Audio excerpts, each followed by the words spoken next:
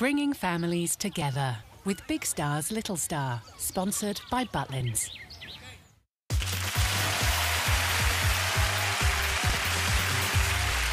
Hello, how you doing? Welcome back to Big Star's Little Star. I'm here in the green room with our three little stars, Benjamin, Charlie and Indio. Waiting nervously, of course, in the studio are our big stars, Faye, Ken and Jodie.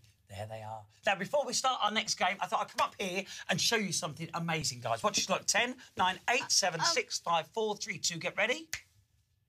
1. What? Yeah. Weird, isn't it? But look, if I put that into this hand here and say jump, it will jump. How mad is that? But look, if we use 2 of these, right?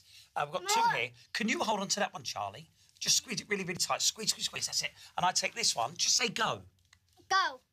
Now, slowly open your hand there. How did you do that? Now, look, I'm magic.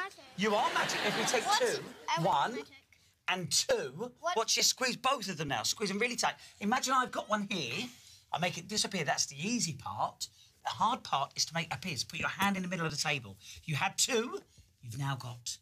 Have a look. 3. Look like they've gone through it. It is now time to start our...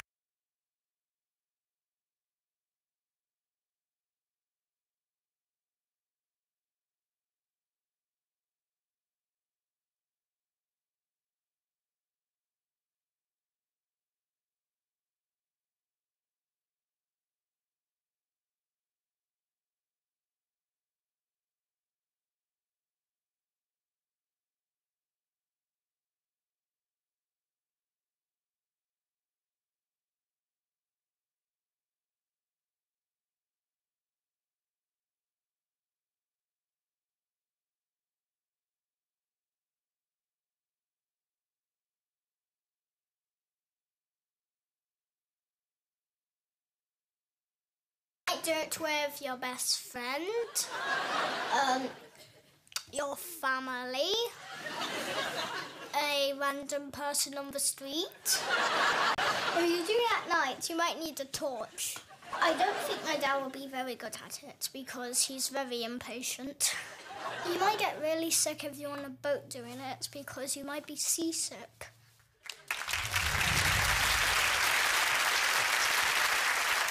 What are you talking about?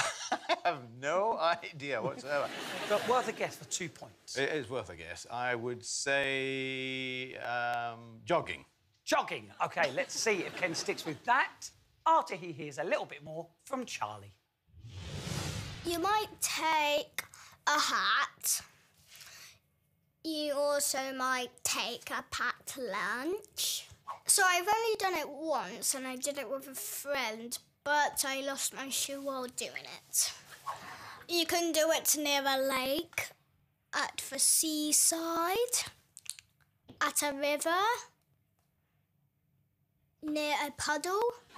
You probably wear like a leather jacket, and then you put loads of things on the jacket.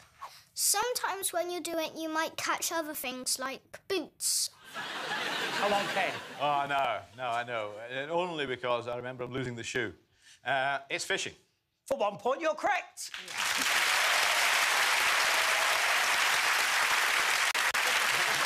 Yes, it was fishing. The only thing that's more boring than listening to Radio 2. Right, Jodie, you're up next. Here we go. What is Indio talking about here? Mummy has this in the evening. This is one of Mummy's favourite things. When she has this, it makes her smile. It's slippery and it's long. It looks like a worm. When you have it, you can get very messy. Mummy will like this every day. Mummy has this once a week. So, it's long and slippery, looks like a worm, and it makes you smile. Something's jumped to mind, but I mean, yeah, the long and slippery, that I have it in the evening. It's definitely something to do with food, I'd say. Yeah, I think long, slippy, he gets absolutely filthy with it, so that would tick the messy. I'm going to go for spaghetti bolognese, probably. Spaghetti bolognese. But will you stick with that when you hear a little bit more? It's yellow. But people buy it from a shop. It costs 25p. It comes from Italy. It has a funny name. If you eat lots of this, you'll get fat. When you have it, it goes all around your mouth. So it has a funny name. That's a bit rich coming from India. It's not a funny name. That's a joke. Are you sticking with that? I think, yeah, it comes from Italy. Straight Definitely. in. 2 points. Yes, it was spaghetti bolognese. Very good indeed. Right, Faye, what is Benjamin talking about here?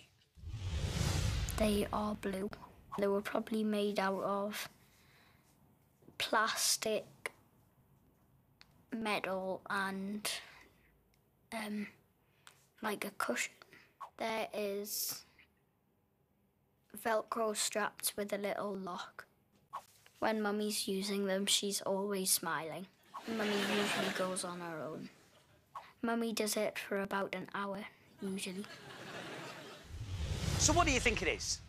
OK, I picked up some clues in there with the metal and the Velcro strap.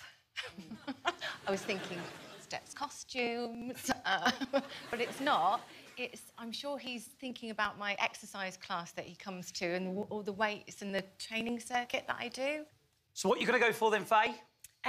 My exercise class. OK, but will you stick with that after you hear a little bit more? They look like kind of a car, but with a very high tower on the bottom. I need 2 of them to use them. The person who invented them was definitely addicted to wheels. I can use them in the house, but mainly in the kitchen. You can't go on a downhill, bumpy road with them.